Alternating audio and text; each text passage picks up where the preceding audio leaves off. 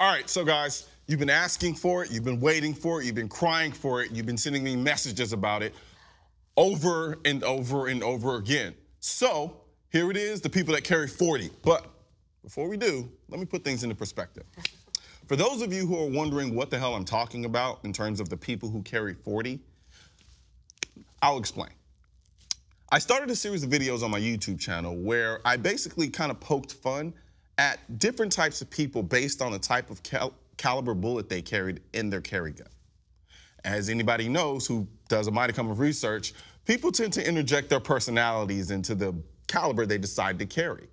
They become so important, in fact, that you can spark a World War III on the internet about the differences between the 9mm, the 40, the 45, the 357 SIG, 454 Casull, you name it. So I decided to have a little fun and make a little parody video and mock those people that carry those particular calibers, as well as myself. So with that, here is the people that carry 40. The 40 Smith & Wesson is a good round, I guess. Depends really who you talk to. The 40 is the gun world's version of the glass half empty, half full paradox. Talk to someone who doesn't carry a 40, and they'll tell you it's the worst of both worlds. It's smaller than a 45 with sharper recoil than a 45, and not as powerful as a 10mm. However, talk to a 40 carrier, and they'll tell you it's the best of both worlds.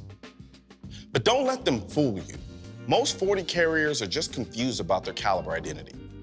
Some used to carry 9mm and others 45, but they spend most of their days wishing they had the other.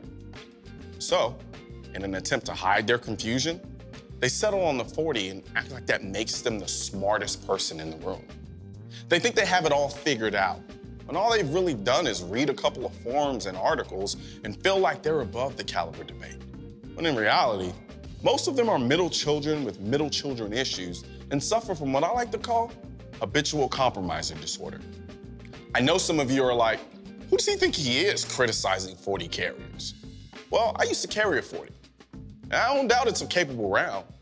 I just don't like feeling like my gun's trying to kill me every time I shoot it. So go ahead, call me a recoil-sensitive girly man. But I'm not the one trying to straddle both sides of the fence. You can't have it all, you know.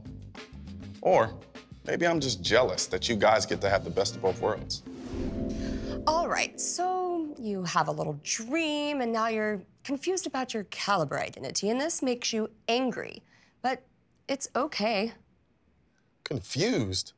Who said anything about being confused? If anything, what's confusing is the fact that you can't see that the 9mm is essentially anemic and the 45 moves slower than a bunch of pro-gunners to a national gun registration party. That's what's confusing. This is good. This is very good. Okay, now I want you to say it out loud. I'm caliber confused. It's okay to be confused in like two calibers. I love myself. I don't know what the hell you're talking about. You do know what the hell I'm talking about. You're confused about your caliber identity, and so you're being greedy and trying to have both. You keep saying I'm confused. I'm not confused. You're confused. I just wish you would stop trying to push this stupid caliber agenda down my throat and just understand that I like the 40 because it's the best of both worlds. I like both calibers. I like women. Sometimes I have dreams about Justin Bieber. No, I mean, I like the 40 because it's the best of both worlds. Like, are you trying to trick me? Right.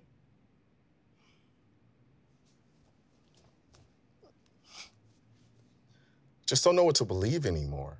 Like, I think the 9mm would do a good job, but then when I think about it, the 45 would probably do a better job. Like, what if it doesn't put the guy down and then, like, I run out of bullets and I don't have any more bullets to the 45? So then I'm just thinking, okay, maybe if I just get the 40 be better because it's in the middle. But then I'm not really sure if the 40 is gonna do a good job at stopping the guy either. I don't know, I'm just confused.